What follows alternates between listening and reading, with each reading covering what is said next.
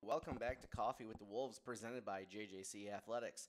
As always, I'm Damian Dennis, and today I'm joined by Athletics Director Gregg Braun.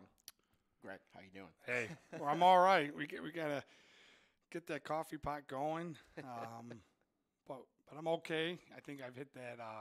You go through this stage a week and a half after baseball season, and you contemplate where you want to be, and then you go through whole athletics. Like we're done, Yep. and it takes a moment to hit the brakes and try to just sit back a little bit and see what we do. So we're not in June yet, so I still kind of stay in that mode. Yeah.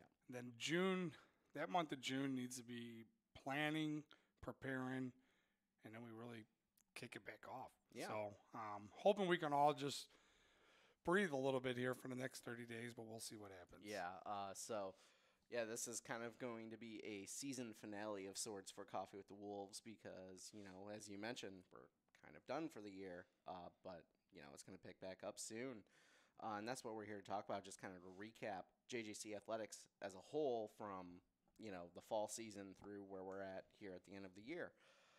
And let's just dive in and start talking about the fall because for me, I didn't even come into athletics here until I think all the fall seasons were over. Yeah. I think I was hired or had my start date the day after cross country finished, and I think they were the last ones kind of active at the time. Yeah. So we're gonna kind of go back to experience the fall athletics that I was not here for. I know women's soccer won Region 4 title, played in districts. Not quite sure about everybody else, but obviously you're gonna have more insight, hopefully.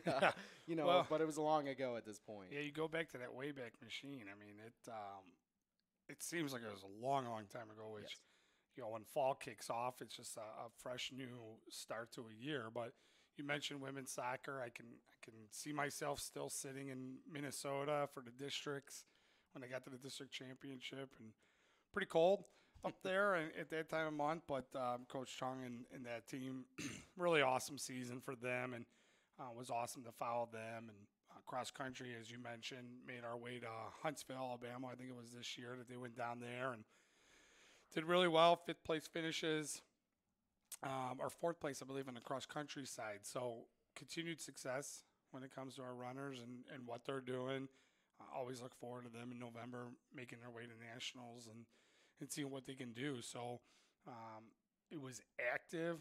Golf was in for the first time, and that was that was new. So they had some outings. We hosted a golf outing out in Morris. So fall it's probably the craziest. Yeah. You have fall baseball, fall softball. You legit have all your teams in action. Women's volleyball had a great run, and Coach Welsh's first go at it as our head coach. So fall is exciting. It kind of sets the tone, and then it sometimes gets lost too because there's so much going on, school and new guys, new girls back on campus and with the student athletes. So you'll experience it. Yeah. It gets to be a whirlwind here in that mid-July to mid-August. Yeah, I'm looking forward to it, especially soccer. I love the sport of soccer, so I'm excited to get out there and see our men and women in action come this fall. I think both teams start in August, so it'll be late summer, not fall. But Yeah, I mean it's coming. It's like as the door closes here on this 23-24 season, it's right around the corner. Yeah. And I know Chris Trio and Henry and all of our fall sports it's like, boy, you really don't have time to breathe and you're back. But then again, they've been off since November, so they're kind of itching to get themselves back. Where Right. spring sports, it's time for us to take a breather. Yeah, absolutely. Now we can talk about the winter sports, which I was here for. Men's basketball had a lot of success. They made the national tournament. A few All-Americans there. Women's team kind of had a rough season up and down a bit. Kind of had a rough ending, but Grace Harris, for example, she was a kind of a star on the team, and there were many others. We had Polly Kedlick Yep. For men's wrestling, Maddie Leif for women's bowling. Maddie won the national championship Pauly placed, I think, eighth. So, a lot of success there for our winter, student athletes and those teams. Yeah, I mean, it was great. Coach Turner's run to a national tournament up there in New York was awesome. And, going back to that drive up to Ohio, spilling my coffee on the drive on I-80, but watching them win it and seeing our student athletes and that success and Coach Turner as well and getting their feet wet in that national tournament, which is always key. Once you get there, it's like, all right, now we know. Now we know what kind of competition and how we got to play it. So women's basketball, like you said, a little bit up and down the year, but Coach Sanderson's ready, and he'll be ready to go for this year. Bowling was really awesome. Yeah. And the thing I really like, bowling, wrestling, golf in that way too, is and actually in track and cross is the individual opportunities. Mm-hmm. And to have an individual female national champion in our first year of bowling, that is awesome. And I know Coach Bailey got back from there and he had like a disappointed feeling, and it was like, wow, it's your first year with the bowling program. And he even said, wow, going to nationals really opened up my eyes to know where we need to be to compete. But Maddie being a national champ, like, that is so cool. Yeah, and that was awesome. It was funny talking to both Coach Bailey and Maddie because they were kind of still like, oh, won a national championship, but whatever. They were kind of nonchalant about it. And whereas all of us, because I remember we were here for I think it was men's basketball game, you were like, hey, I guess we had a national champion. We're all just like, yeah, woo. Well, right. I think it was that morning, I think Rachel or someone, because we were looking for the scores, and then all of a sudden she's like, I think Maddie won it. And then I asked Jeff, and he's like, well, I got to go look and make sure this is official. So we actually just got the banner with her name on it and our individual national championship banner. We had to start a new one, which is awesome, and we're going to have a few more that are going to get put on there too. But that was really cool. I mean, it was really awesome to see the bowling program and wrestling, the introduction of women's wrestling, which was really great. Coach Woods has really made a valiant effort and has put a lot of time into recruiting of our women wrestlers for that program. And we have seen what an importance and what popularity it has in this district, but also coming here to JJC and women's wrestling. So they're going to follow suit, and the men are going to be able to kick it off. It's Coach Wood's second year. First year is always just kind of get those feet wet, see what it is. How does this go? How do I want to run my season? And now we're getting ready to roll with it. Yeah, especially with more time for recruiting. I'm glad you brought up women's wrestling because I wanted to talk about that. But, they, their first season, they competed at the national tournament or national meet, whatever. Yeah, the invitational. Yeah. Great year for wrestling, just in general. Kind of like you said, Coach Woods can get his feet wet, figure out what he's doing, how he wants to run, his program, and then, just the success they had on the men's side helps with recruiting and. Yeah. Oh, yeah. Success on men is going to help with women. Success with women is going to help with men. It kind of goes together. But it's a different style. Yeah. So you got to get used to that. You got to get used to your practice routine with the women on one side and the men and the coaching staff and just trying to – I'm learning too. And as an athletic department, we're just learning. We're learning what the needs are of our coaches, what the needs are for the programs, how we're going to make it work, travel – little things like that are going to come with little hiccups when you start new programs. Yeah. But going into the second year now, I think we're going to be really good and kind of ready with that. And then I guess you call it a winter sport, but competitive cheer. Another one of our huge additions to the sports programs here. And they went down to Daytona Beach and finished second in the country in the all-female category. So there's a 3-foot trophy sitting in the trophy case that we had to make sure we could try to find room to put it in for Coach Tiff and her girls, and it's just awesome. And she is building that program. Yes. Competitive cheer is a really cool, awesome, interesting route in athletics, and the dedication that those girls do from the choreography to everything is. When I saw them perform, I was just blown away compared to where our cheerleading program a couple of years ago to now having this competitive cheer. And she's gone out. There's a lot of letters of intent out there, and the word is out that, hey, JJC's got a nice little competitive cheer program, Mm-hmm. and it's once again in this district. The schools that feed into here are really good, so that's pretty cool. It was really awesome to have them get down there and represent the college. Yeah, and we had Coach Tiffany on just I think 2 weeks ago to talk about that, and it was funny. We forgot to bring in the trophy, but yeah, like you mentioned, it's 3 feet tall. I came in after she brought it back to the athletics event center here, and I was walking by because our offices are next to each other, and I catch a glimpse out of it out of my eye, and I lean back. I'm like, what? It's taller than the tripod that the camera's sitting on. It's big. It's big. And so we wanted it down in the trophy case before graduation last week. And the question was, well, do we have room to fit it in there? And he said, well, no, we'll have room, but no height. And so found a perfect spot for it to showcase their success. That's great. It's so massive. Yeah, it's awesome. And let's kind of move into spring sports now. You're the baseball coach, made the postseason, but didn't probably get as far as you would have liked. Softball had a rough go of it. Track, though, finished. Well, men finished third? Third in the country. Yeah. And Andrew Ciarletti, first place in the steeplechase, won national championship there. Women, I think, finished sixth place. I think it was 6 for women. I want to say he brought home 3 individual national championships. Yeah, he did. Yeah. That 4x800. Yep. And Andrew won, and then I believe we had this. Well, Andrew won the steeplechase, Yes. correct?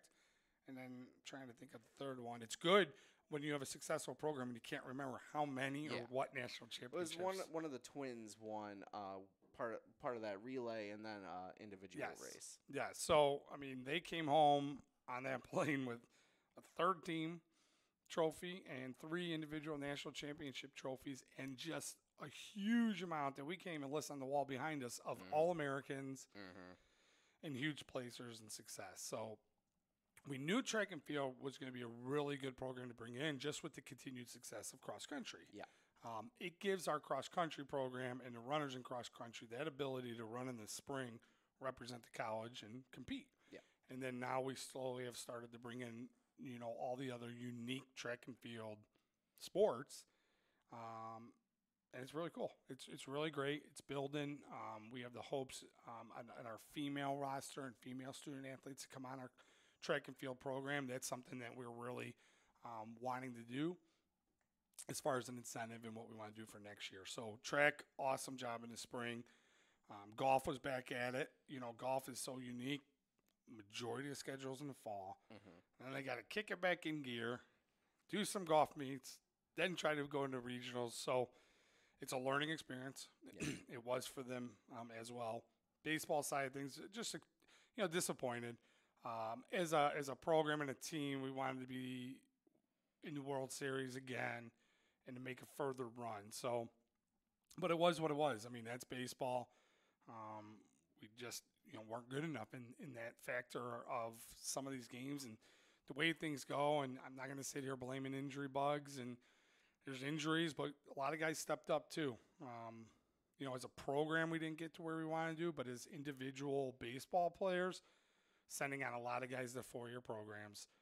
Had a lot of individual success. Jack Otis was named the Region 4 Player of the Year, which is a huge success for a pitcher. Yeah. So, we had a great year, and the rest of our guys that are heading off to 4 years. But, we'll be back. We're back to being hungry and going for what we got. And then we'll revive the softball routes.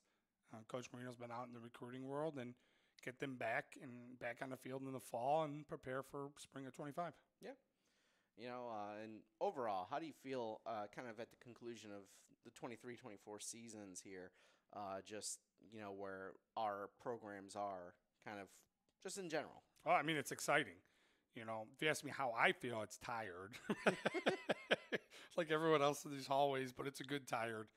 But it's exciting. This is going into year 6 as myself as athletic director. I mean, 2019 in the summer, and we're sitting here, so 5 in the summer of 24. But 20 and 21, you kind of eliminate them with the COVID and all those things. So we're really like 2.5, 3 years kind of diving into this thought process, dream, goals that I had when I kind of took over the athletic department. And we're getting the right people in here. And it starts off with people like you, Damien. I mean, that have excitement, pride, loyalty to be here and want to be here. We talk about our coaches' hallway down here, and every door is open. Coaches are here. Coaches are cheering on other coaches. There's a camaraderie. We root for each other and want to see each other succeed in this athletic family. So it's really awesome. We're still putting pieces together. We're still figuring things out on the athletic side of things, from budget to transportation to all these other things. But support from Dr. Angie Kaysen-Luzbatek, who's our Dean of Student Success and oversees athletics, and of course our administration is huge. And they're seeing it and seeing the success that athletics brings to the community and all that. So I'm going to keep dreaming. I still got a lot more fun things ahead, but a lot of credit to the student athletes in the classroom and what they're able to do. Rachel Helfrich-Tobin is an absolute rock star for us in the academic world, in what she does on a day-to-day basis for our student athletes, for our staff, for pretty much a lot of people. So she deserves a huge kudos in what she does. Yeah, she's very much the Swiss Army knife of this department. Yeah, I think you could put her and Nicola Ferno, and they're like attached on both wings, and who needs what and does what, and it's just been fun. It's been tiring, but it's a good tiring. It's been ups and downs and roller coaster rides, but that's part of athletics. Yep. So it's really an exciting time. We are continuing to build. We have a lot of strategic goals and plans, and I do in that personal level, of what we can bring and how we can make each sports program in this department the best in the country. Yeah. Hey, Greg, I appreciate you coming on. I know you know that you and we've talked about some of the things I have ideas as well. I was talking to Coach Sanderson about some of those. We were talking about play-by-play and that sort of thing, which we want to do more of. Which I mean, yes, kudos that Wolves TV, or what we were calling it, and you being able to get this up off the ground. This has been a long thought process, kind of my dream too, on the social media, but also the technology platform. So we've done some games play-by-play. You have gotten our students involved, which is awesome, and those students that want to be in the journalism world is a good mentor to that. And then this is all just growing too, so you deserve all the props as well. On the topic of social media, did you see on Instagram the clip I shared, I think, of one of your pictures? Just, I think maybe it was an action shot of a play, but I shared something from the primary account. I know I tagged Baseball IG as like a collaborator, but it was just like a video I took. Instead of shooting photos, I just used my camera to take video to try and get some action shots. So you definitely have to show me, because I am not in the Instagram world. So that's the one that the assistants, and let them kind of go on the JJC baseball side. So I've been told to get on it, and then it's great. It's just there's one more platform that I try not to check and keep my news and all that in one spot. It's funny because I'm the opposite. I'm like, put me on Instagram and TikTok, but I don't care about Facebook or Twitter. Yeah, I know. In JJC baseball, we're big on Twitter in the old X world, as you want to call it, or whatever. But the more you get us as athletics out there in that world, whatever social media, it's awesome. It's just more publicity for our student athletes, for our coaches, for this program, and you're doing a really great job at it. Thank you. Well, that's it for Coffee with the Wolves for this year. Done. Hopefully next year, maybe we'll actually have coffee and someone that wants to be part of this, you know? Yeah, I mean, and if not, maybe we change the name. Well, we'll see. We can have iced tea with the Wolves. I'd be into that. All right. Well, thank you for joining us, and we'll see you again in the fall.